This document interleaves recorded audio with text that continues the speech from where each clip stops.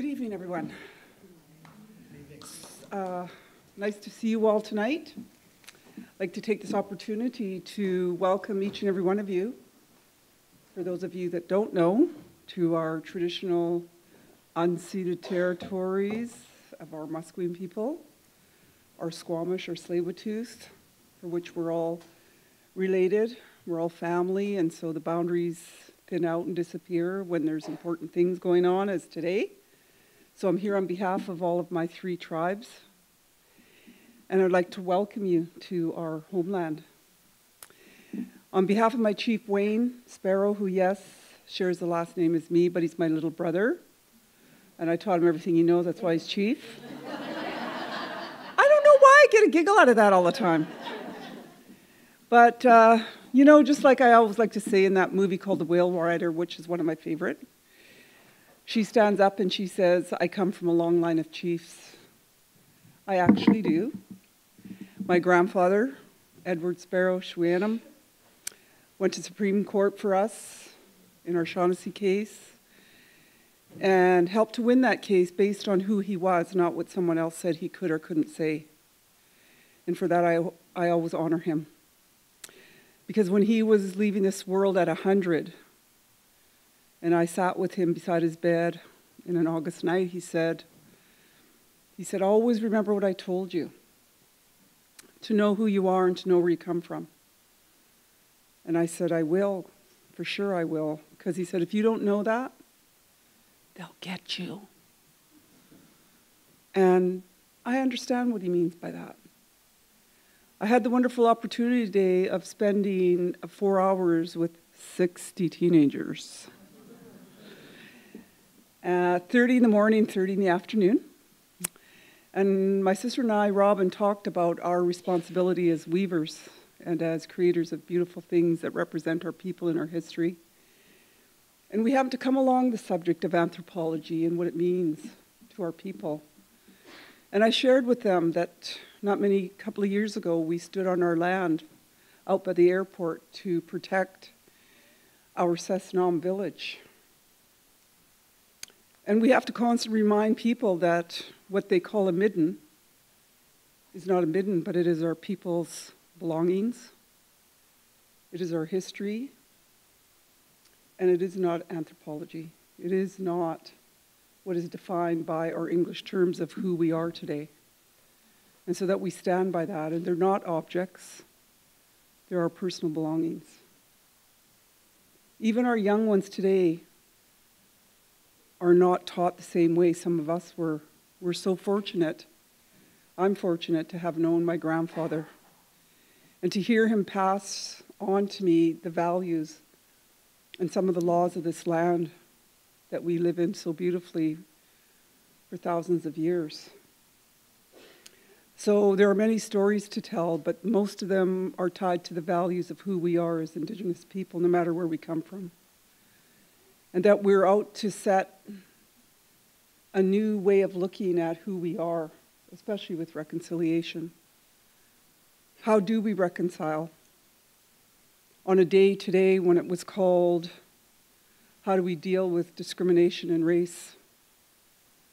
I shared with those youth today and I asked them many questions that actually some of them couldn't answer and most of them couldn't. And the reason they couldn't was because we're so busy in our lives today, we're forgetting to teach our youth how valuable they are. And that we must share that again so that they can grow stronger and that they can stand and take their place and rise like our grandparents and great-grandparents, and that we make that connection for them. And I'm sure that's the work you do in a different way as you move through your life. And all of you in this room who are open to learning a new way with an old tradition, that's what we share. And so I hold my hands up to you for the work you do and your colleagues, because it's important in museums and in studies that we redefine who we are as people and that we're not just in a museum. In fact, I might invite you all out to the Museum of Anthropology, where our beautiful exhibit is on fabric of the land with our textiles that have come home to visit us for after 200 years, have come home. And so I'm there from 11 to 3 on Wednesdays and Fridays. I couldn't be there today because it was with my youth, but I'll be there Friday. And it's a real honor for me to stand and sit and be with my blankets that have come home and to reconnect them as I build a blanket right inside the museum. And it was quite hard for me to say yes because I have to get up on this little stage down there and sit there and weave and feel like I'm an Indian on display. But it's important too for me to be there to explain and to share what it is that we have as people of this land. And it has been wonderful. It's been wonderful talking to people and sharing with the children when they come in. And so we have the pros and cons of what museums are and what they mean to many people. So as I leave you tonight, I must leave you a little early. I have much work to do. I would just like to share with you, not a prayer, but a nice little poem that many may have heard me say before. I was sharing with my friend. She said, "Oh, it's so nice to see you again." I said, "I'll try not to repeat myself." Because we're called quite often now with protocol to come down and share and welcome each and every one of you to our beautiful land. What land of it we can see. Getting kind of crowded in the city, isn't it? So I like to return to my land by the river, but sometimes when I want quiet, the airplanes are coming and going because they're right across from us. So it's hard to find a quiet place now in the city or in the surrounding of Vancouver, but being at the Museum of Anthropology is highly recommended. So as I leave you tonight, I will just share with you a beautiful little poem written by our wonderful late Chief Dan George. Beautiful words he left for us. May the stars carry your sadness away. May the flowers fill your heart with beauty. May hope forever wipe away your tears, but above all, may silence make you strong. Powerful words for an amazing person. So you all must be really strong in this room because you're all silent. So I wish you a good evening, good words, and Haj Kasiyam. Thank you. Thank you.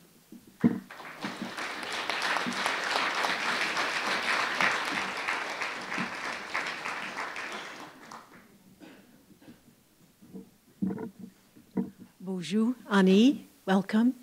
It is my great honor tonight to host this event for the Indigenous Research Institute at SFU with our partners in the Faculty of Arts and Science. And it is my honor to welcome Eldon as our host commentator from Department of First Nation Studies and Archaeology, and our honored guest, Dr. Audra Simpson. Please.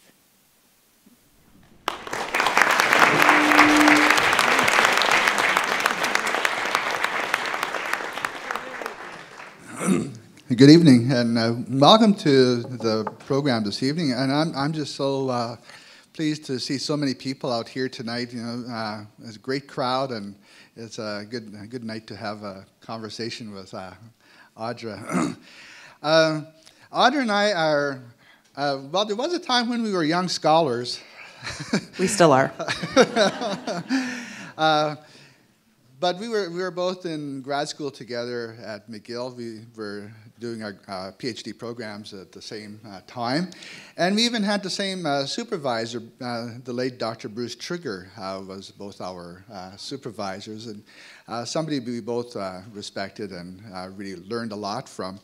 And over the years, well, I have to admit that we have tended to let the distance keep us from communicating, and so we haven't really seen each other since grad school days, you know. So this is going back, well, it seems like a century ago. Wait a minute, it was last century. It does seem that long ago, you know. I feel it in my bones every day, you know. But it's a real thrill to have Audra coming in to visit our campus, and I don't think this is the first time you visited SFU, isn't it? Second time. Second? Oh, when was the first time? I can't remember, like 4 years ago, Oh, 5 okay. years ago, Glenn and I were on a panel together. So you've had an opportunity before to see our Burnaby campus and... No, not Burnaby. Oh, First time first shopper time. at Burnaby, which was Okay, quite beautiful. Right on. Yeah, sometimes I forget what a large footprint SFU has in this city, but yeah, we do have locations all over the place. So what we are going to do this evening is to talk about, Audra and I were both studying anthropology, albeit different aspects of anthropology. I was in the archaeology stream, and Audra was more in the social and political anthropology. But over the course of our student careers, there's no opportunity to, kind of dismiss each other. We see each other all the time, and we would often the grad student house at McGill called Thompson House. Just a great place for everybody to congregate, and we used to socialize there. But also, Montreal is just such a happening city. There's always something to do. So that's kind of my first question is just to Audra to tell us about growing up near Montreal at Ganawake, and what did that how did that influence your older career? Well, I grew up mostly in Brooklyn and also Ganawake. So I'm a cross-border person, like many Mohawks, many people from Ganawake. And so that's not exceptional, but it's very important to the project that I undertook. So the book that I wrote, some of you may have heard of it or read parts of it, or it was an ethnography, right? So I'm very much an anthropologist because I did do the practice and methodology of deep hanging out, what Renato Rosaldo called deep hanging out. I'm such a scientist. So, but I did it in multiple sites, and for the anthropologists here, and other social scientists, this is not unusual, right, anymore. But at the time, in the uptight 90s, the thing called multi-sited research was bizarre. You wouldn't get funded by Wen or Gren at the time if you said you were doing this, but yet our lives were multi-sited. So, and transnationalism was just starting to be a kind of analytic and a framework that people would use. But meanwhile, in my community, we have for the past century, and probably some change, we've had people working in New York City putting up high steel. You may know about this, the iron workers, that would live in New York for parts of Brooklyn in particular. And we have a part of Brooklyn called Little Ganawage on Atlantic Avenue that was called Little Ganawage. Now people live in Bay Ridge more, and would take the drive back to Ganawage on Friday nights and spend the weekend home sleeping and recovering from the hard week of work, and then go back to Brooklyn.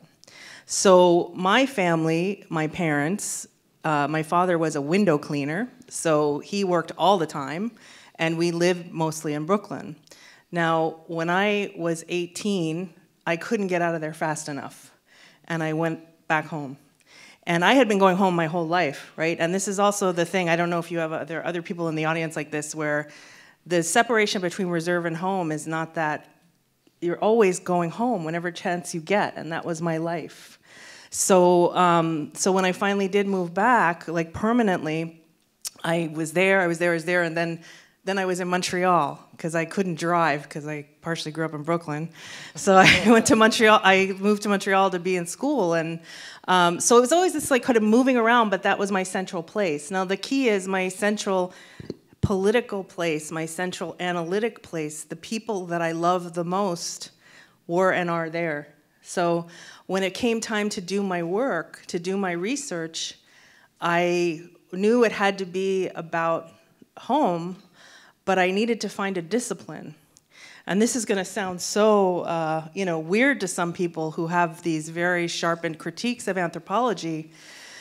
Anthropology was no friend to Indians, especially mine. I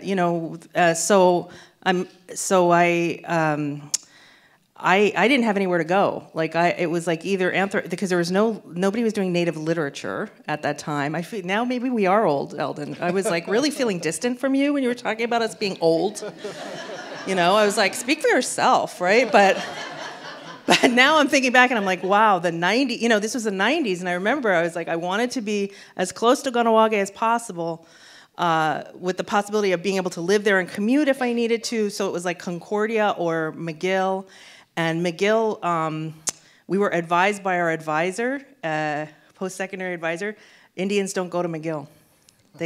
We go to Concordia. So that's why it was just Eldon and I, you know. We were like the two red spots in that department. And you're the trailblazer, right? You were the first PhD, I think first Indian PhD in that department student, and then I was the second. And but either way, that just to say, so I was looking for a discipline, and the only discipline that dealt with Indigenous peoples was anthropology. But then the way the field was dealing with us was kind of hard, you know, like we weren't being taught Julie Cruikshank's work at that level. We weren't, you know, so I was having to slog through this older stuff. But I did get taught this article by, I think it's Archie Mafiji on like colonialism in Africa. And I read this article and I said, this is what it is. And he was an African anthropologist that was like going after the framework, right? And going after the discipline, but also doing this critical work. And then I thought, if he can do that, then maybe I can do something. And so I stuck with anthropology, for better or for worse. I'm glad I did now. Now I feel very positive towards the field, but let me tell you, there were times when I did not. But I worked through that in the research and in the dissertation. And then the book, and then subsequently, so.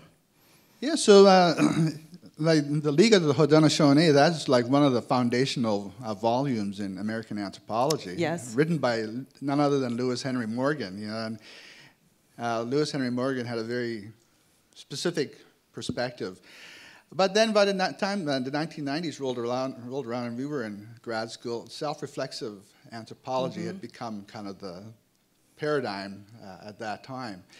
So how did you find, like, did you go back to those classics, like Lewis Henry Morgan's work, and critique them and to look at them in terms of yourself as a Mohawk woman? It's so funny when you ask that, because I'm so uncomfortable talking about it. I don't know if I'm alone with this, but I get uncomfortable when people ask me to speak for women or anything like that. But I'll say this, I read that book. I'm supposed to put it back into print, actually, because it's out of print. But when I first read the book, the one thing I found the most remarkable about it initially was he inscribed it to Ely S. Parker, and he called the book The Product of Our Joint Researches. So that set me on another 6-month research journey, writing letters, because then you wrote letters, to the American Philosophical Society to get whatever documents they had from Ely S. Parker. Ely S. Parker was a condoled chief of the Seneca Nation, and he did the field work that produced League of the Haudenosaunee. And I was working very closely with Bruce Trigger at the time, and I said, Bruce, I think this is Ely's document. I don't know that this is Lewis Henry Morgan's document. And all I could find was 8 pages that was Ely's. So I can't say, so that to me was the most remarkable thing. Now, when you go to that document, you go to that book, it is one of the paradigmatic texts of political anthropology. It actually gives this model of our governance system, the system of 50 chiefs. To me, it is an important anthropological text, but it's also one that I really had to wrestle with, because it sets up a model of our culture and our governance structure that has became hegemonic. And it was something called the Handsome Lake Code in some ways that also became hegemonic. And when I looked to Kahnawake and I went through this literature, all of this literature, Kahnawake was always on the outside. They were always suggesting, and even some of these people were Haudenosaunee anthropologists and linguists, were suggesting that we did not know our culture. And that really irritated me, because in my community, 10% of us speak Mohawk. That's actually very good. We speak the most language of any of the Confederacy people. But yet they kept bringing up in the literature these mixed blood Mohawks. And you know what? I felt like saying, you need to step off. We've been taking captives for 300 years and making them Indians, right? We've been holding it down over there where the keepers of the eastern door. You know what? That door's busy. There's a lot of people moving through that door. And the Oka crisis, really, so-called crisis, right? That galvanized, the rest of the world kind of said, oh, well, look at them, right? We're not going to let people come into our door still, right? So when I read this anthropological literature that made us seem like we were culturally impure, racially deficient, I was furious. So, because the people I kind of like, my family, like we're workers, we're like holding it down, we're doing all this work to survive, and that wasn't in that literature. What there was judgment. So I had a big machete in my left hand, and I sort of read with the machete, and that is a chapter in the book, and it's on this sort of fetishization, what I call a fetishization of tradition and culture. And now this is not to say that our traditions don't matter to us, that we don't have longhouses in the plural back home, but it really bothered me that these people would talk about us this way when we were doing all this hard work and also given such an impossible situation to work with, all of this land loss.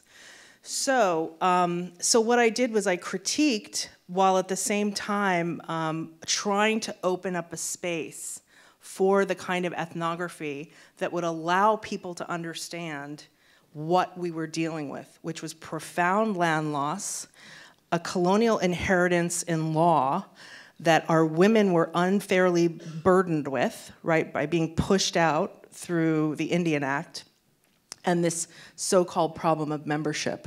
But I had to understand the literature that was used to understand us in order, I thought, for us to have a kind of representational freedom.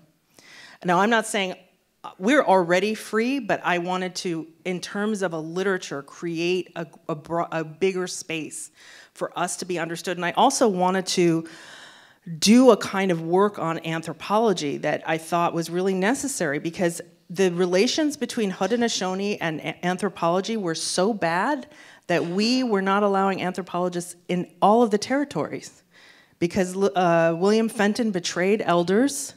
He promised he'd never, when he was out at Seneca, because of course he was out at Seneca, because that's where the supposedly pure Haudenosaunee are, they let him, study the masks, our Hadui masks, and he promised we're not supposed to show images of these masks, because they're live, right? They need to be fed and cared for. As soon as those elders died, he published his book on false face masks. So that and other issues with anthropologists also denying our claim, I don't even like using the language of claim, but our truth that we influence the US Constitution, right? Through our democratic system. Benjamin Franklin saw our chiefs in council and copied us. It's a joke, but not. He did. Well, then these anthropologists went and told New York State that we didn't know our history and that this didn't happen. So the Haudenosaunee people across the board said no more anthropology in our territories. And then on top of that, I had my own issues with the way my own community was being represented. Because then other Haudenosaunee people, start to think this about us too. And I was like, we're not gonna have this anymore. We're anti-colonialism, because to me, we're pretty steadfast, consistent anti-colonialists. And I mean, we don't use that language, but we're always for our territory and our people and protecting our people. And it was being inferred as something else. Even like, Larry Hopman, these historians will say, oh, they don't know what they're doing over there. They're just these radicals. Like, as if that's a bad thing. But, but this is the way we were being understood. And then, of course, there's Quebec and the way Quebec, their particular feelings towards us, right, which were very apparent during the Oka crisis. So that's why where the work comes from. Sure, you know, and of course, Lewis Henry Morgan's book on, you know, setting up that scheme of savagery, barbarism, and civilization. We were the barbarians. Yeah, yeah. But he also used that volume as a way to justify Americans' manifest destiny, to make it seem normal that they should be the ones on top and these barbaric and savage races to be left behind. But also at the same time, you know, Ganawaki is kind of famous. One famous citizen, Kataraitak Akweta, was canonized by the Catholic Church not too long ago. What is the feeling about that in knowing the history with the Catholic Church and Native people? How is that received today? Well, I think there's some amount of pride for it. I mean, you know, there's Tekakwitha. She's a saint. I think we're all saintly, but she's in the big house of the saints. Good for her. You know, I have to say, I mean, I know we're being recorded, but like, I'm not a longhouse person. I support them. I thank God they do what they do, but I pray to Kateri every night. You know, I don't know. I'm a confirmed Catholic. I'm a bad Catholic. I'll probably be a bad Catholic later this evening. But you know, I'm proud of her, just like I'm proud of my cousin who played for the NHL, Bobby Simpson, the Mohawk girls on TV. You know, we're big time people, right? And now we do, I think some of us are steadfast longhouse followers, and they follow the old so-called old religion, and you know, they might tell you something different about her. I have never heard her called a traitor or treachery or any of this business. I respect her for her discipline, you know, to do what she did. It's impressive and interesting. There's now literature. Vera Palmer has written on Gadari. Like, people are trying to reinterpret her life outside of mission, you know, because they used to say we were mission Indians. Meanwhile, like, that's the northern part of our territory, right? It made sense that we would be up there. So there's a whole lot of revisionary geographic and political work that needs to be done, and I think her life will be imagined differently when we also analytically remove her a bit more from the church. But indeed, she's saintly, and good for her. I hope to join her. Not tonight. We all do. I'll see you up there, Eldon. Because the alternative is not so good. I know. Well, I don't know. We'll see. Thompson Highway writes about hell nicely, though. I like that, the way he writes about it. I'm like, that's where the party is. So one of your main interventions in doing your work with Mohawk Interrupt Us, is the concept of refusal, of refusing the gifts of liberal democracy, one being citizenship. And I can't help but say this, you know, is this a situation of Canadian if necessary, but not necessarily Canadian? What do you mean? No, I don't know. Like, you know, when you have a passport that is a Canadian passport, or you have a status card, you know, and you use these symbols of Canadian citizenship when they're necessary, but when they're not, the other identity emerges. Or no, I have a much deeper understanding of that, so I should probably unpack that for you. Yeah. Refusal is both a theory and a practice, and it emerges, my understanding of it emerges from the history of Haudenosaunee people who politically refuse to be anything other than Haudenosaunee. So although some of us may have status cards in our purses or our handbags, we do not vote in elections because it's a foreign government. We try really hard not to pay taxes. We've gone to jail for refusing. I once saw a man who presented with symptoms of having a heart attack, and when asked to show his Medicare card, said, "I am not subject to you," and walked out. And he just died recently, but that's 20 years later. So I mean, it's a practice of, I think it's not just like convenience, it's actually quite inconvenient. So it's a long game. I think it's different than resistance. It's a long game that is suited to the situation of occupation that we live under. So it produces, to me, it's a generative practice that produces goods in a utilitarian sense almost. It produces a sense of dignity and obligation to your own people. And yeah, so no, I don't think it's about convenience. In fact, I think it's often about inconvenience. And I also, in the book, taking from the ways in which I was thinking about it and documenting with Haudenosaunee political practices, I also used refusal at the level of the text. So if you remember from the book, there's stuff that I just don't write in. And part of this is a pushback on the socio and scientific expectation of replicable results. I don't think everything is people's business. I think in vulnerable communities, which although we may be tough, all of us, we are still vulnerable. This is a white supremacist state, whether we like it or not, right? At times we're really starting to see this in the States again. There's stuff they don't need to know. And I think I made that decision at the level of the ethnography to not repeat certain things because I was dealing with issues of membership. I was dealing with the difficult deliberations we were having over that. And they hate us in Quebec, and I did not want to give them anything more. Well, that was actually going to be my next question. Can you say a bit more about this project and its implications for political anthropology, for studies of gender and settler colonialism? Because, of course, not only do you have to deal with the Canadian reality, but then lacquered onto that is the Quebecois reality. And Quebecois, oftentimes, their aspirations mirror those of your community, and yet they're willing to trample on your rights in order to advance theirs. How is this dynamic playing out today?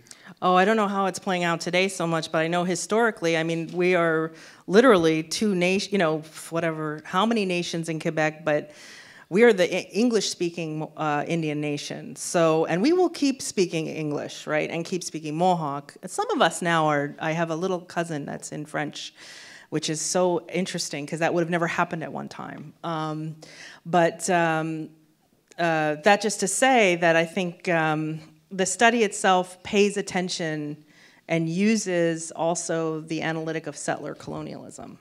Now, the settler colonialism is helpful, I think, in Canada and the United States because we have not, this is an enduring structure. They never left.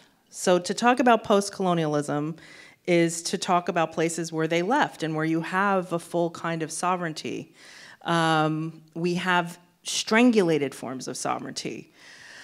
What we have now also are attempts, I think, to ameliorate whatever claims we're making, both in the courts and beyond, through this, the magic wand of reconciliation, which is supposed to smooth everything over through affective and therapeutic models of governance. I think it's dangerous, actually. And that comes, I trace it in this new book that I'm doing, I trace this history, I'm doing an emotional history of the state, and I think they started this business after Oka, because they saw what happened with Oka as being too dangerous. So within 3 months, you have Phil Fontaine confess, after Oka, which was, armed resistance, classic, I mean, just like impossible to ignore or to not be affected by, I think deeply affected by. Within 3 months, you have Phil Fontaine's confessional. And I'm calling it a confessional even though he was so careful and refused to give the contents of his sexual abuse. He did this to Barbara Frum. And Barbara Frum was pushing him, saying, what happened to you in those schools? And he said, I don't know, but I think maybe all of the boys were abused. And that launches, I think, the new period that we're in, which is, I mean, it doesn't become, it's not, you have the non-apology apology, but this is what we're in now. So I think it's an emotional period that is, less interested, I think, in really dealing with us directly and is trying to smooth through this, taking both resources, stories, experiences, etc. So Quebec I can't speak to with very much intelligence because I don't follow them perhaps as I should. But, they have their aspirations as well. I'm very happy to say that I don't think they can really legitimately make any claims until they deal with us. So I'll leave it at that for now. Okay, and let me just ask you, the time is running out for them too, because all the discourse that we talk about, it's all predicated on that historical narrative of the white man and the Indians. But we're coming to the end of that period, and it's mostly most noticeable in Quebec because not only are they the anxiety of no longer having a white majority in Quebecers, but they're a linguistic minority in North America. Well, French is a small language in North America, so they have that. So what do you think about in the future? Like when there's no more white majority, what will be the leitmotif for Native people at that time? What does leitmotif mean? It's kind of the zeitgeist. Well, what does that mean? Like our... What will motivate them? What will motivate us? Yeah. It's always going to be justice. Until we get our land back, until we get, we're treated with respect and honor and dignity, it's always going to be justice. If the wonderful, terrifying hordes of color that have got Donald Trump losing his mind, are going to swallow the white majority, it would be lovely if, we did this together and in relation to each other, and we were good relations with each other. So, I used to imagine that we'd get our lands restored, our governance systems would be up and running, and they would carry our passports. That was my, imagined space. I was drinking martinis then. I thought we'd all have martinis together. But those are some weird utopic ideas, but now I really don't know even if the model of the nation state is something that we should aspire to, and if we can allow ourselves, and I don't allow myself to do this very often because I'm a critic, and I do nuts and bolts stuff, and I'm trying to always demystify kind of the ways in which knowledge are produced and make associations to get a story out. But so I don't tend to think too far into the future, although I think our people are all the time. That's why we're always standing up and being in the way. But now, if I allow myself the luxury of imagining, it would be that we would try to be good relations to each other, good relatives to each other. That's work on our end, and that's work for them. They have to know the so-called hordes, whoever they are. I don't know who they are. I don't know. But they have to know of where they're coming to. Right? So we can't entrust that to states, but at the same time, that's a huge, how much teaching can we do? FYI, you're on Indian land. Do you know what this is like in New York City? Everybody thinks they're an Indian, right, in the States. This is exhausting, right? Because then you're like, oh, really, you are? Are you? How did that happen? It's just this American thing, right? So I see the commercial for 23andMe. Right, exactly. That insidious, bloodist, whatever that is. Right, exactly. So there's a lot of stuff that we have to do, but with friends. I really am starting to realize that we need our accomplices. We need them. They need us. We need them. Let's get it started. When I was back in the Paleolithic, when I was an undergrad, one of the people very funny, Eldon. Archie humor. One of the people that was very influential for me was Alvin Toffler. He was a futurist, and he made this famous statement, talking about it in 1970, his book, The Third Wave, and he said, "The present is white, the future is going to be technicolor." And I think we're at that technicolor stage now, or coming closer to it than he imagined it. But I want to divert from our current conversation now, and I want to kind of focus more on your career as an anthropologist. The study of the human condition, and the fact that there have been very few Indigenous women who have taken on this career in anthropology, and because there are few precedents for you to find. Who were your guiding lights in this discipline? Such an embarrassing question because I don't think I'm very important. So it's why would you want to know who I thought was cool or whatever? But all right, I'll go there with you. So when I was coming of age in McGill, that was a particular space. We won't talk about it, but openly. But there weren't a lot of like female role models there. So I was really quite taken by this wonderful Anishinaabe cultural studies scholar at Concordia. Some of you may have known her, Gail Guthrie-Valaskakis. She was awesome. She was from Lac du Flambeau. She was the Dean of Arts, and she had a PhD from McGill, but she first went to Cornell, and she wound up at Concordia, and she did so much for us there. But what the thing was, like, she was a cultural studies person, which there are still no Indians in cultural studies, really, for whatever reasons. But she wrote these fabulous essays about home that were both inflected with her memories, with materiality, with a critique of museums, with a celebration of museums, so I just loved her intellectually, but also she was just such an awesome human being. She used to take me to lunch, and it was kind of like she was my intellectual mom. And of course, I have my mom, who also is my mom, but she was like, she kind of looked after me, and she taught me how to be a mentor. So I quite loved her. And then I have a colleague, Elizabeth Pavanelli, who I just looked up to. So this is what happened. I managed to somehow get to a conference once. I had no money. I don't know how I got there. Anyway, I probably shouldn't remember how I got there, but I got there somehow, and I watched this panel. It was like on Indigenous stuff, so I was like, I gotta go to this panel. And I was really earnest, and there was all these people on the panel, and they kind of gave their papers, and they were boring. And then she's now my colleague, Beth Pavanelli, was the discussant. And she discussed these papers with such like brilliance that it was better than the papers.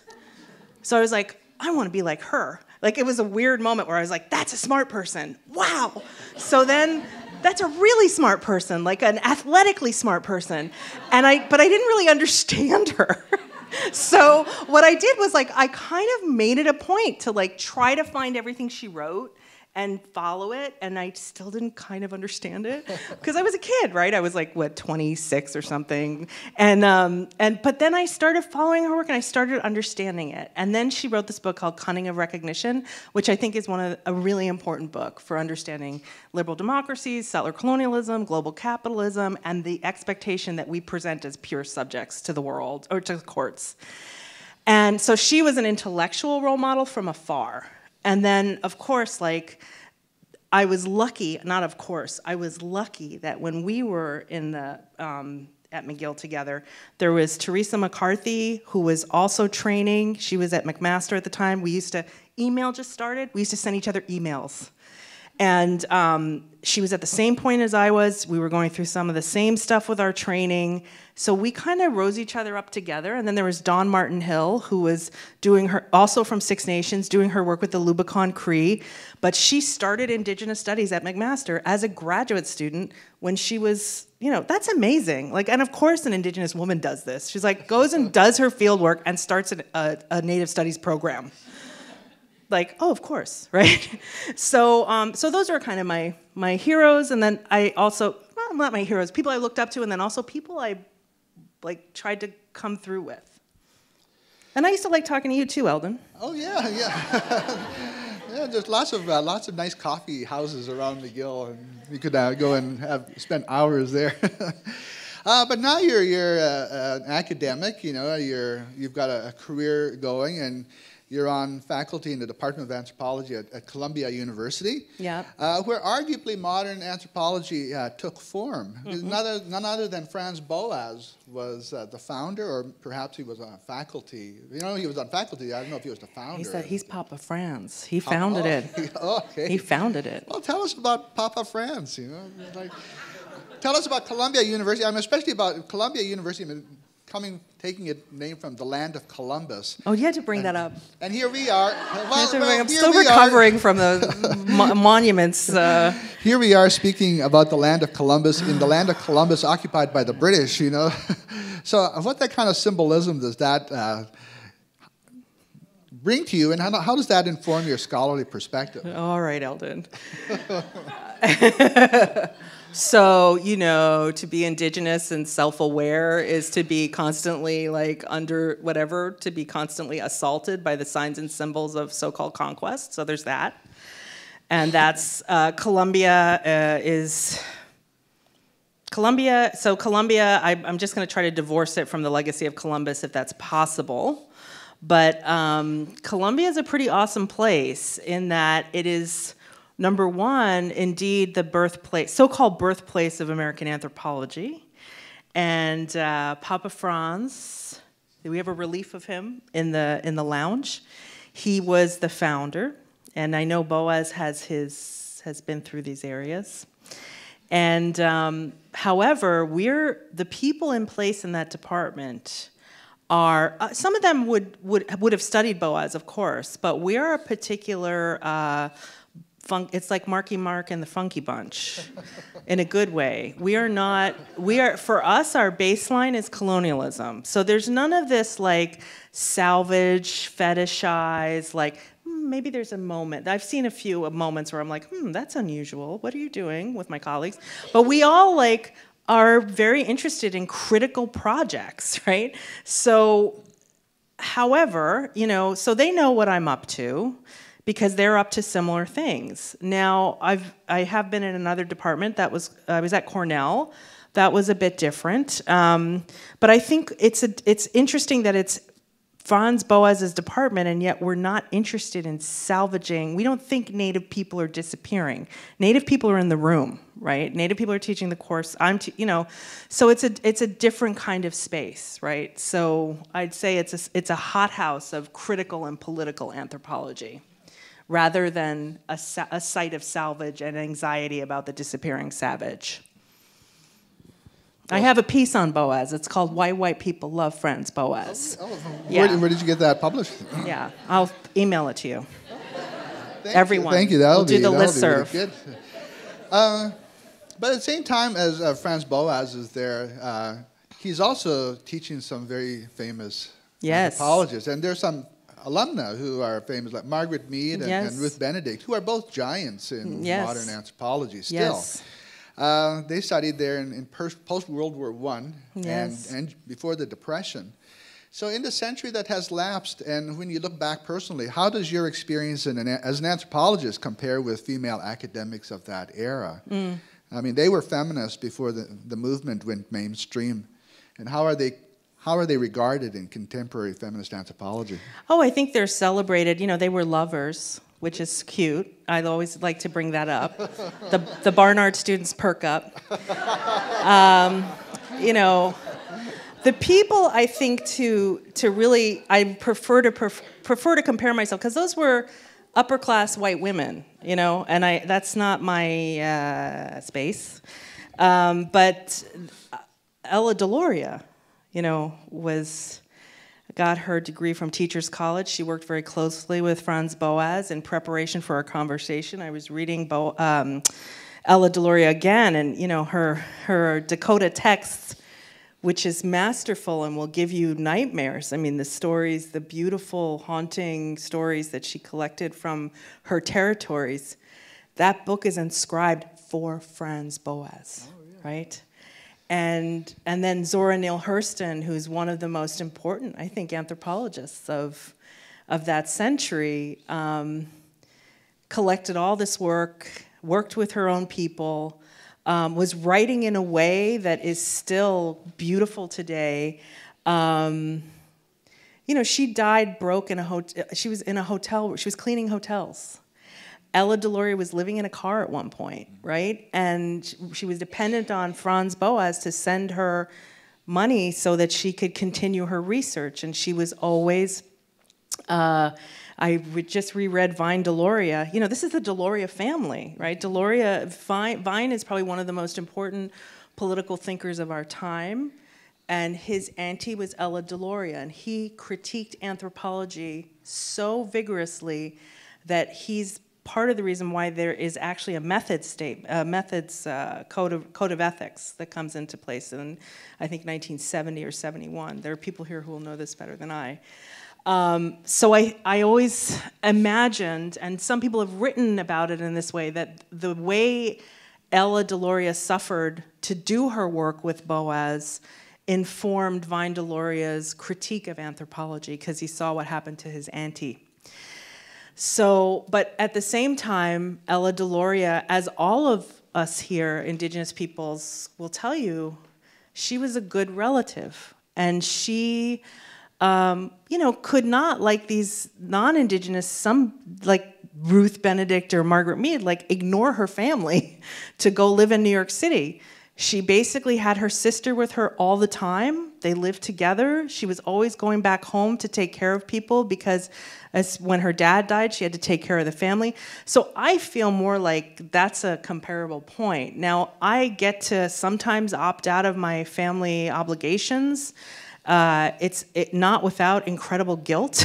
So I think about those women when I think about my place in the field, and also I'm also childless, right? Which there was no way I could have done what I did, working 60 to 80 hours a week on the tenure track and have a kid.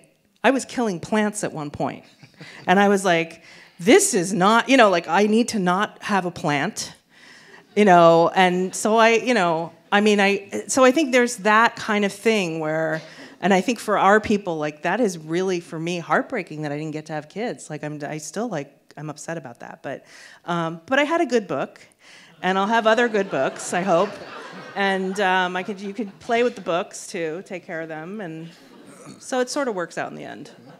Yeah, and of course, Ella Deloria, I mean, her book, Water Lily, wasn't published until 17 years after she died, Yeah. you know, which was, I always thought, you know, like, Margaret Mead presented her work Coming of Age in Samoa, which was fiction that she presented as fact. And I always thought, well, this is like Ella Deloria went the opposite way. She just said, this is all storytelling, and that's how I'm going to present it. Yeah. You know, ethnography as storytelling. Yeah. But also at the same time, Ella Deloria had another famous niece who was an anthropologist, and that was Beatrice Medicine. Yeah. And how does Beatrice Medicine, how does her work influence Native academics today? You know, she wasn't one of my immediate heroes at the time, but she did her, I think it's a 1971 dissertation at University of Wisconsin on drinking and sobriety amongst the Lakota Sioux. And I was like, ooh, she's brave. So I always thought that about her. And you know, I wasn't as close with her. I don't know if it's because she's in the States. I met her one time, and then she sent me fabulous postcards of Kahlua Martini. I don't know if she could read my inner soul or something, but she sent that to me. So she was sweet. I mean, she was kind to me, but I wasn't close to her intellectually. And that book she did, which I know you reviewed. Learning to be an Anthropologist and Remaining Native? Yeah, I didn't read it. So I wish I could speak to it, but I didn't read it. Oh, I have to say, you know, Beatrice Medicine was somebody who was very influential in my own life. You know, she was a visiting professor at the University of Calgary when I was an undergrad there, and a few times, you know, when she had to go off to conferences, she would ask me to guest lecture in her courses, and in return, she got me a fellowship with the Smithsonian Institution. Well, Eldon. Look at you. I was just like, Gail took me to dinner. Like, you went to the Smithsonian. I was like so touched by my lunches. So other than yourself, who can you think of who are anthropologists today, who are practicing and who are making an impact on the discipline, who are also Native? Indigenous. I think Teresa McCarthy wrote a really good ethnography, and it's won an award from Native American Indigenous Studies Association in Divided Unity on the reclamation at Caledonia. Very careful, elegant study of conflict. Supposed conflict, and her people's attempt to educate settlers on our culture. So I'm very inspired by that book, and but I'm also excited about ethnography again. Like I'm really also, another thing is, Eldon, like I also am hardcore Native studies. I had to start doing Native studies when I moved to the States, and so to me, anthropology and Native studies are starting to really speak to each other in nice ways, and I think my book exemplifies some of that. Teresa's book exemplifies some of that. We're reading with each other now, as opposed to being in opposition. So that's something I'll say, and people can ask me about that if they want, or it's just, I think that's something really nice about anthropology now, is it's like the tent is getting bigger, and it's more.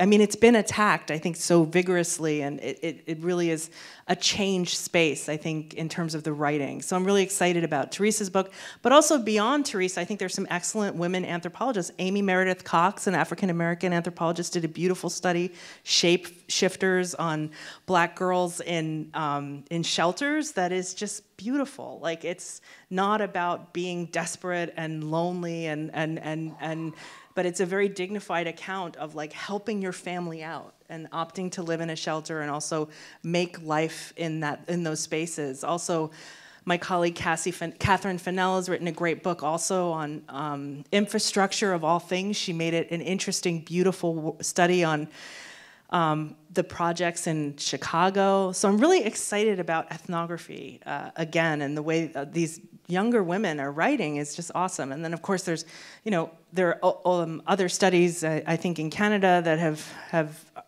you can't, like Dara Culhane, Julie Cruikshank, like these are sturdy, beautiful models of engaged collaborative work, right? That I think were bright spots when there wasn't much that was bright, right? Very bright.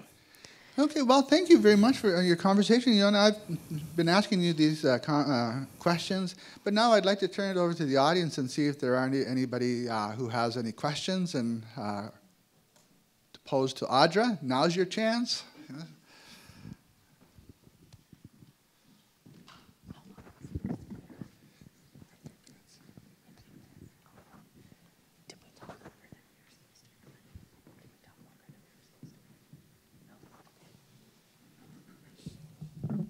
You're very quiet.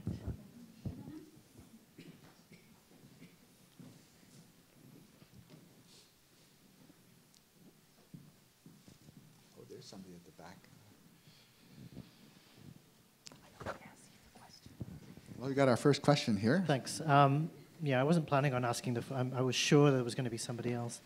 But first of all, I'm a huge admirer of your work, and the presentation that you had given on Chief Therese Spence in Edmonton at a conference was really one of the academic high points in terms of conference-going experiences for me. It was a brilliantly, powerfully delivered message that really has resonated with me. So thank you so much.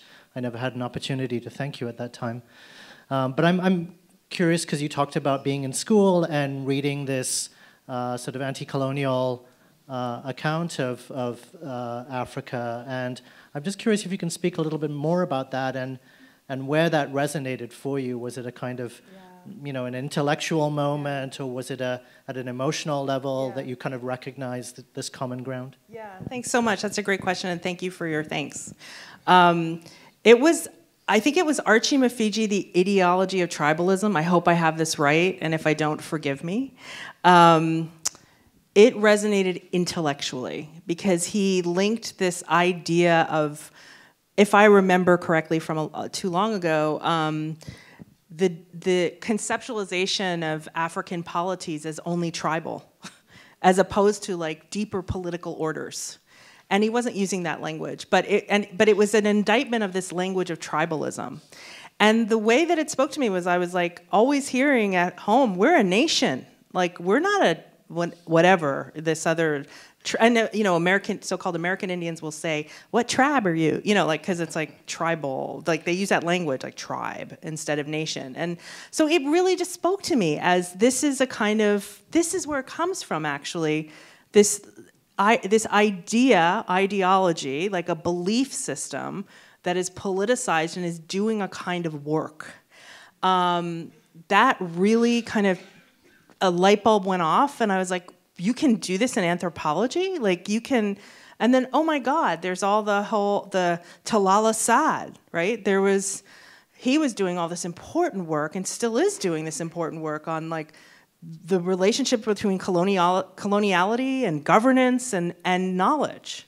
So those were just incredibly powerful works for me. And reading Orientalism was another, like, oh my God, this is how it can be, right? And so that's what I will say. It was deeply intellectual. And sometimes things that are deeply intellectual, I don't know about you, but for me, it can be really affective and exciting, and I get into it, and then but it really just kind of gave me hope for anthropology. And at McGill, we were not required to read Foucault. We were not required to read, like, I'm still kind of mad about my training there, like, because I had to be self-taught, right? So, you know, I did a whole, one of my comprehensive essays I wrote was on discourse and narrativity, and I forced myself to read Archaeology of Knowledge, right? I still don't know what that book is, but I made myself read it, you know? And I did a thing on, of course, the Haudenosaunee, but a particular way. Like, so, I mean, and I'm being a little whiny, but I look at these folks that I now, like, see their files, you know, when I'm reading for fellowships or whatever, the ones that come out of Chicago and da-da-da, they're reading their Hegel, they're reading their Bagel, they're reading their Kegel, you know, they're like,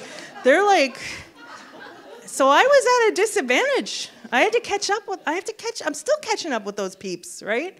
So, yeah, I went off on a tangent, but you know what I mean.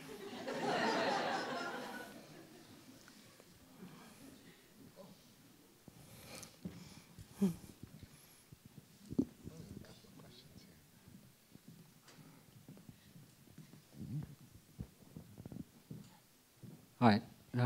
Thank you very much for the discussion. Very interesting.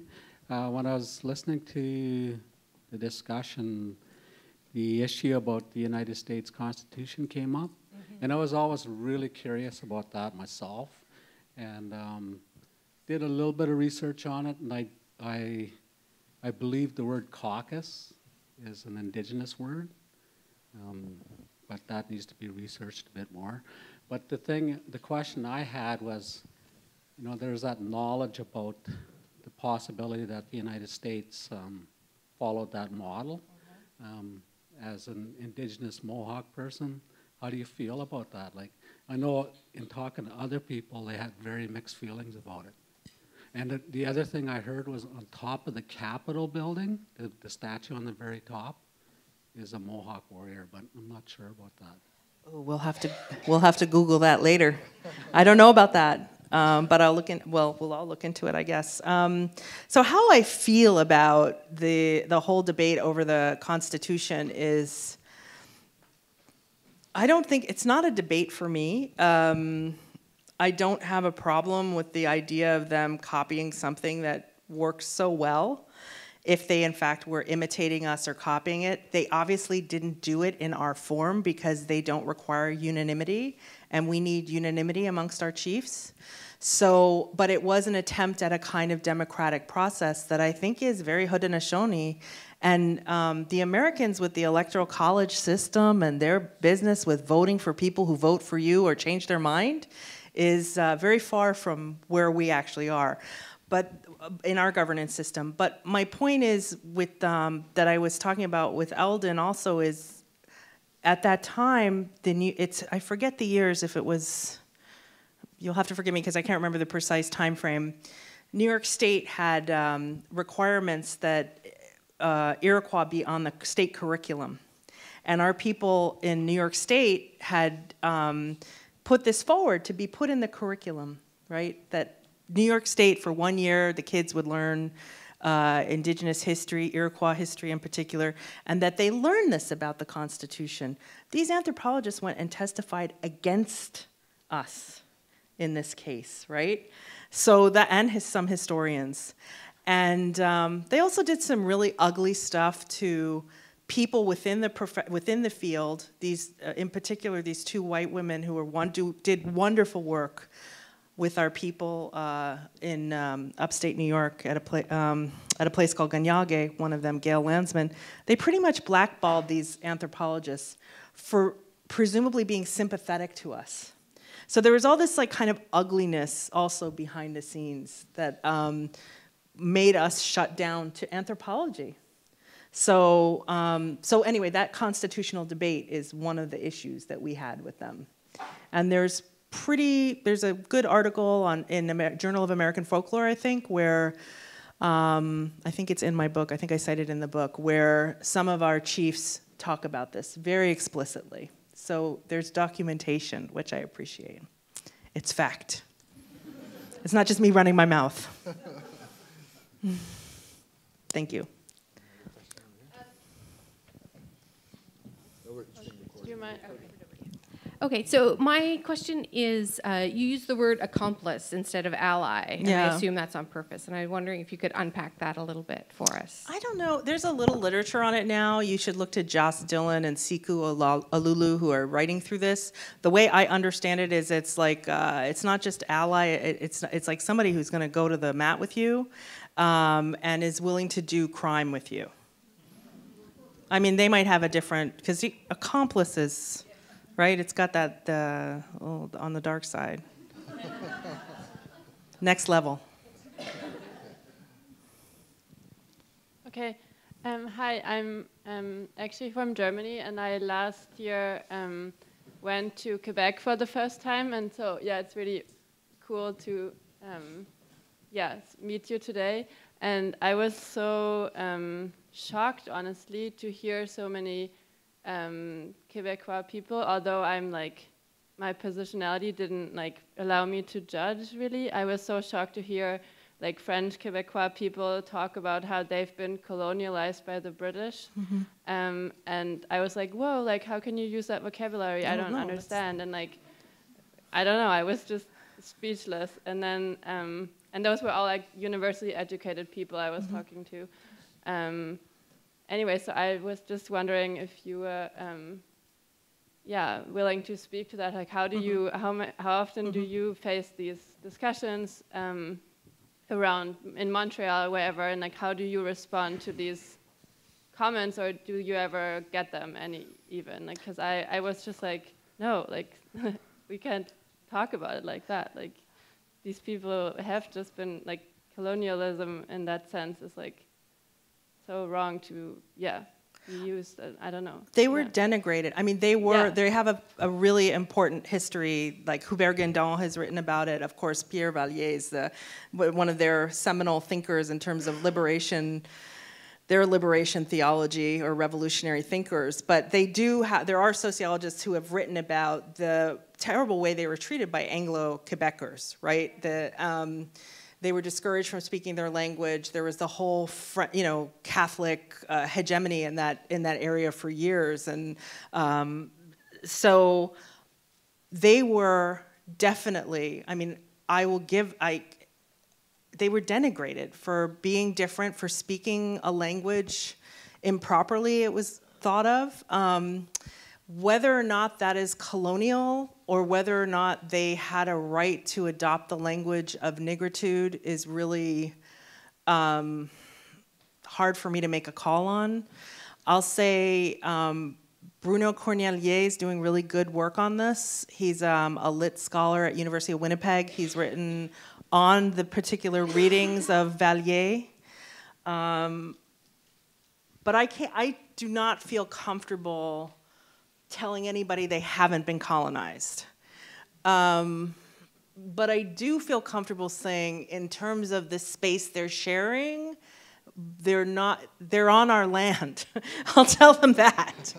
That to me is like less up for debate.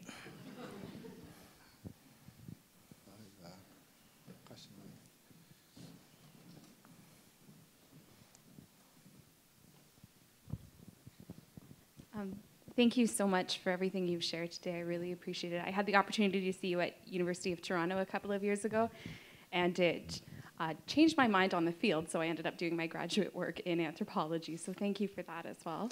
Oh my God. I can't believe I worked as a recruiter for anthropology. I don't know if that's good or bad, but I respect so many of the anthropologists in the room, so I hope they, okay. I don't know. Well, I come from, my background was in gender studies, so it was a bit of a diversion. But part of what I was curious about in terms of this theme of intellectual traditions in the field, right. I think one of the things that there continues to be pretty vibrant debates on is how do we write the stories of anthropology and who do we write them for? And one of the comments that I've received in the past is, are we writing for each other as scholars, or are we writing for our participants and interlocutors? And I think that one of the things that I found in my own work, and I'm still trying to figure out where I stand in relation to this, is that there can be a tendency, I feel, especially when we're doing work with vulnerable populations, the need to make sure that the stories that we tell are told in a way that's accessible to them, so that we're not writing in the grand traditions of Foucault. But similarly, there's also a pressure, I find, at some points to fit ourselves into an intellectual tradition of what it means to write scholarship, and particularly what it needs to write anthropological scholarship. So I'm wondering if you can talk to that seeming discontinuity and how we are accountable to each other in the field, and predominantly to our interlocutors. Right. I think we should, we are, anthropology, God bless us, we are no longer able to pretend like we know everything, that they don't read what we write, that we're not accountable, that we don't care, that we're detached. And I think ever since, at least, I mean, some people hold up actually Benedict and Mead, and actually in particular ways. They always ignore Zora Neale Hurston, and of course Ella Deloria. But you know, Zora was writing also for her people. You can tell. I mean, when I teach her work, it's like people in the room light up. They do not light up when I teach EP. EEP, Evans Pritchard, EEP, whatever. You know, they're like, fucking bring on the smelling salts, right? Now,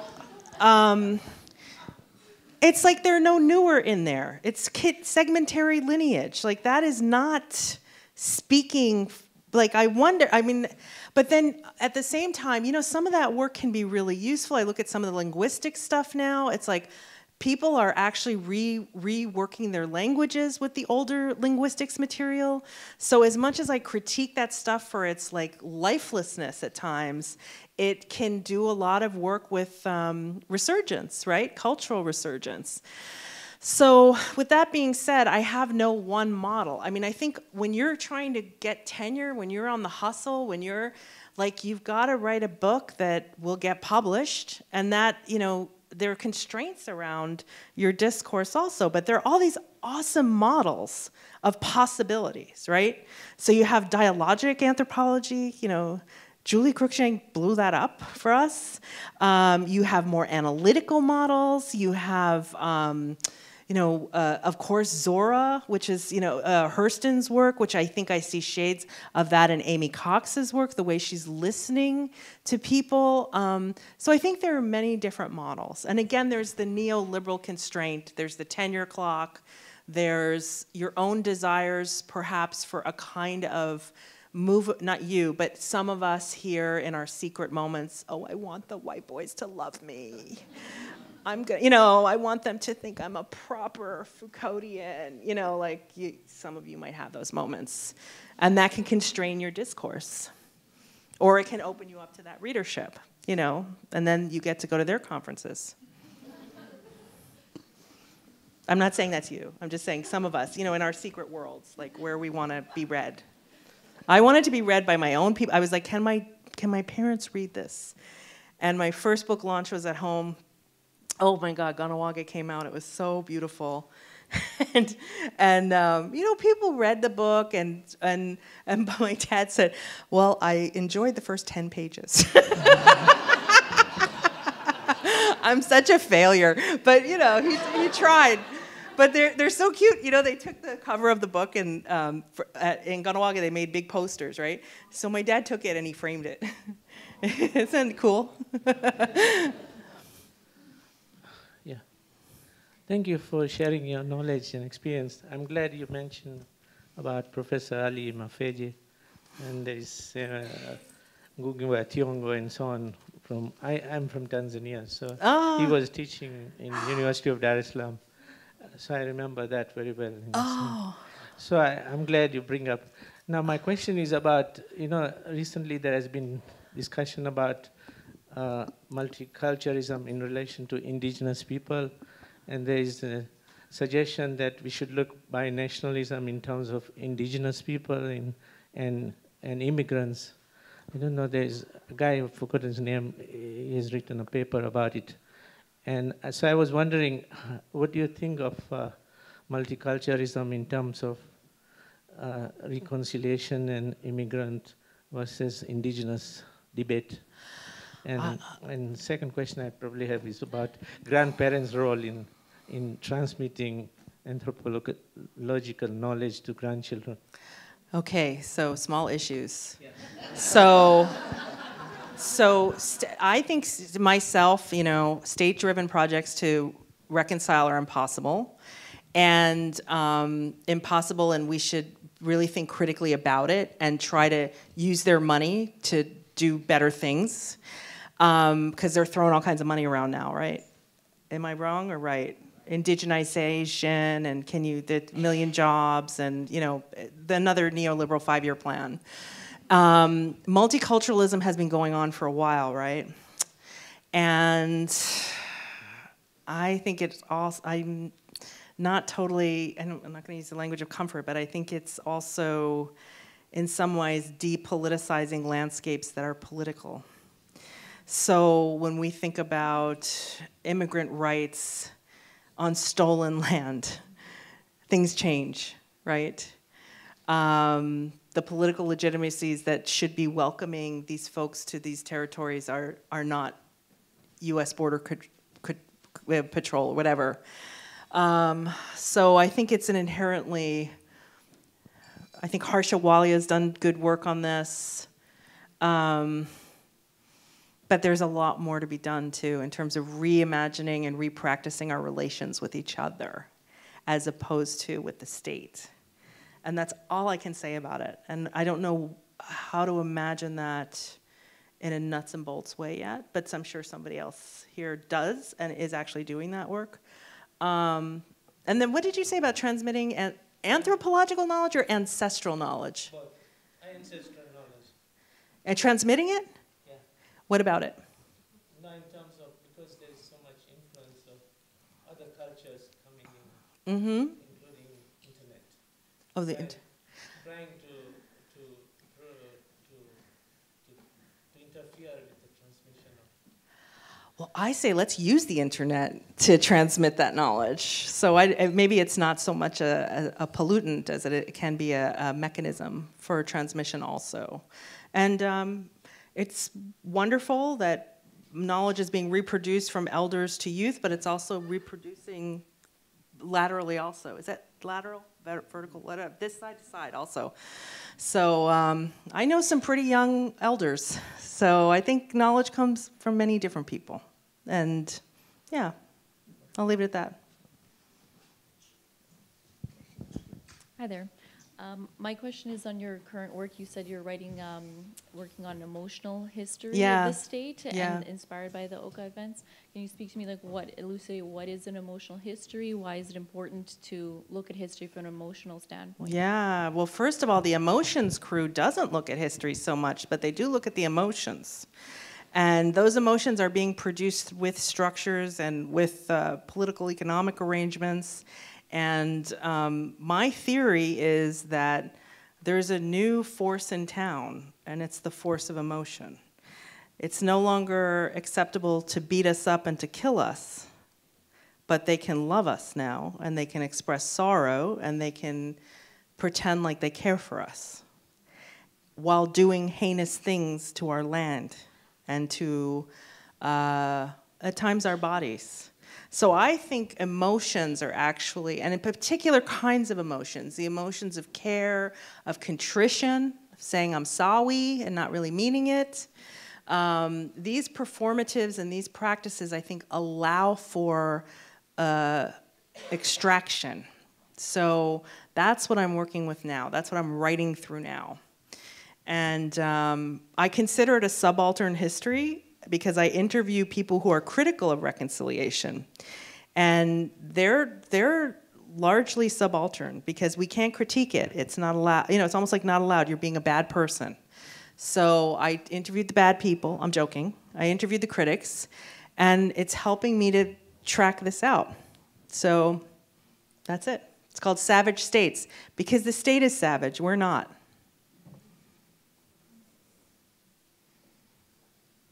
We could be done now, right? Oh, no. The woman in sequins. You should have gone first. Hi.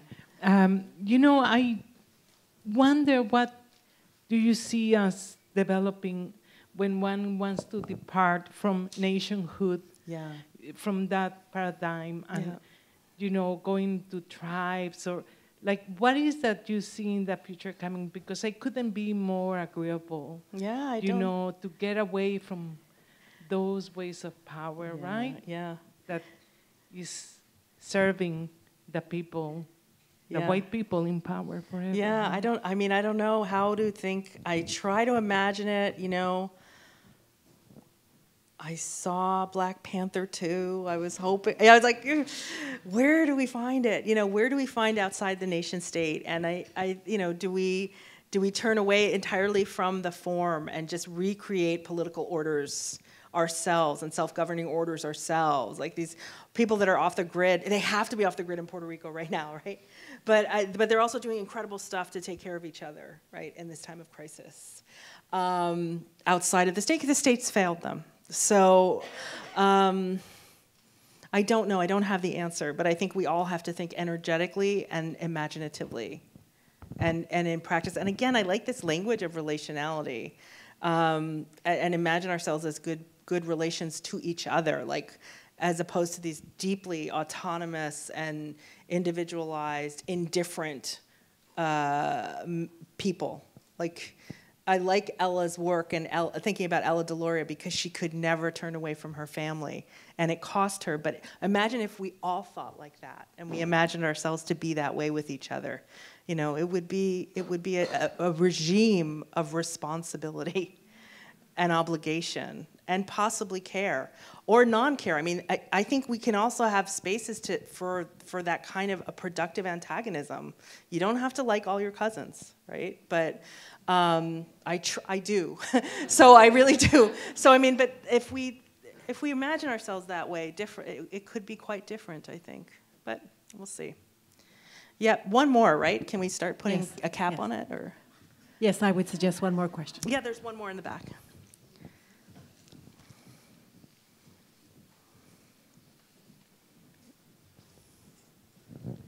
I'm not an anthropologist, but I have a question about the Mohawk people being a matrilineal order where the children get the names of the mother, and that women are also part of the government of the Mohawk people, which is very interesting, structural, that may be different than other people. And I just wondered if you can talk a little bit about that. I talked about it a lot in the book. It's one of the things that people find remarkable about us, but also is one of the it's one of the structures that is most damaged and challenged by the Indian Act. So you know the Indian Act instantiates a heteropatriarchal model of descent. It completely, in empowering men the way it did, and in instantiating an electoral system of governance, it completely challenged the power of Mohawk women, of Haudenosaunee women, and attempted to dismantle our governance systems. Now, it also does this everywhere else, though, because it's dismantling traditional governance systems. So it's regendering all of us. As far as I know, there is not in our history in our community, and I don't believe this though, because trees fall in the forest whether or not we see them. But there isn't a history of queerness that's documented. But we do have, of course, LGBTQ in our communities.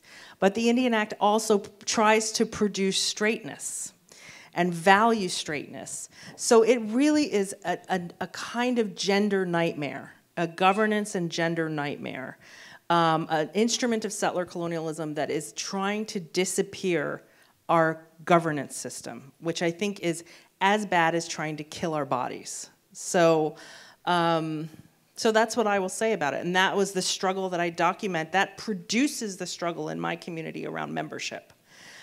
Because our land is taken, our women can no longer marry whoever we want, and we bring in what we think is an answer at one point, which is blood quantum, because it seems neutral, 50% blood quantum. So that set up all sorts of hell for us. And yet to some really seemed like a good idea, because 50%, if you're more, then you're, you know, clearly Indian. If you're less, then you're clearly not, to some people. And yet for others, this is antithetical to our way of doing things. It's who your mother's clan. That's who your mother is. So, and you get your property from your mother. We divorce our men by putting their belongings outside the longhouse. It's that simple, you know? And that all changes in, I think it's 1884 for us, or 87, I think it comes into our community. So that's what I will say. Thank you. Thank you. Thank you.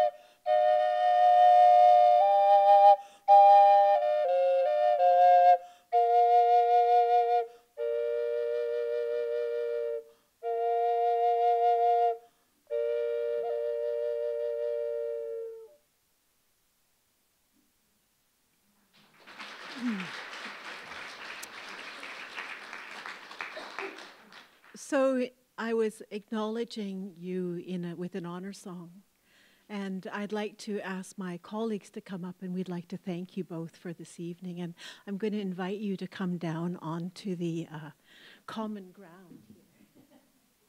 That's okay. And I'm going to invite Richard and Ron to come and help me, and also June.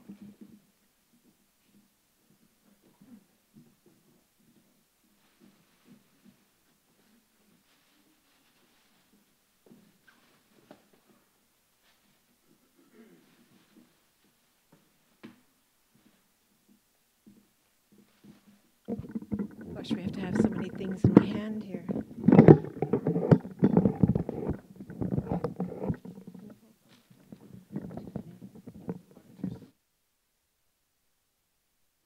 Too many things in my hands, my apologies. So we have a bit of work to do here, and we'd like to ask you to witness what we're doing here for the community here at SFU, specifically the Indigenous Research Institute.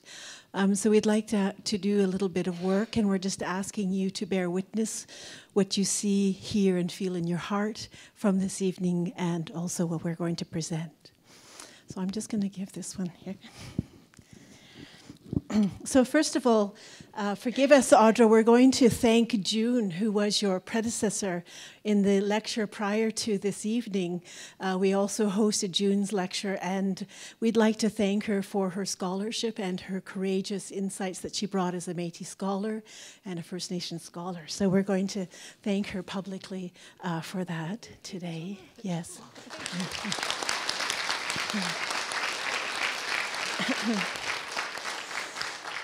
And this is also our thank you to you, Audra. This is our understanding that we are honoring you with a gift, but in the tradition of us, some of us wear these beautiful Northwest Coast garments, and so we're honoring you in a way, yes.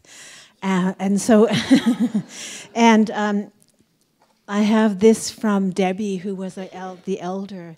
She thought this was really to be yours. Oh my God. So that's the elder. Yeah, I thought so. And I kept on wanting to put it on you today because it matches your outfit, and you looked like you needed it this evening. Yes, I know. Yes. So we wanted to, in our own humble way, blanket you with a Northwest Coast garment. Yes, so thank you. And we'd like to raise our hands to her and thank her very much. Thank you.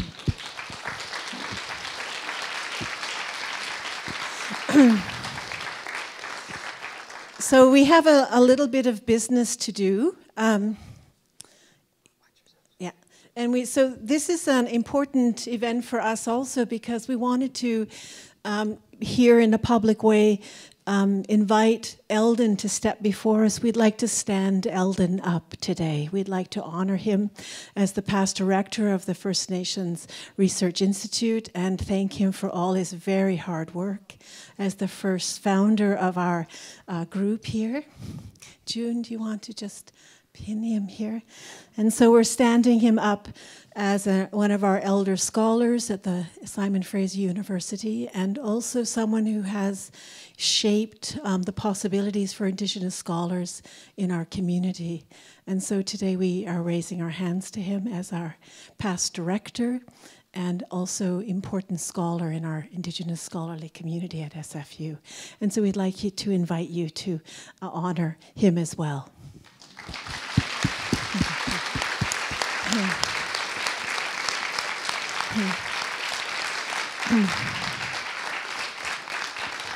And this is a gift from the Institute for you, Eldon, and thank you so much. Oh, thank you very much. Yes, Rebecca.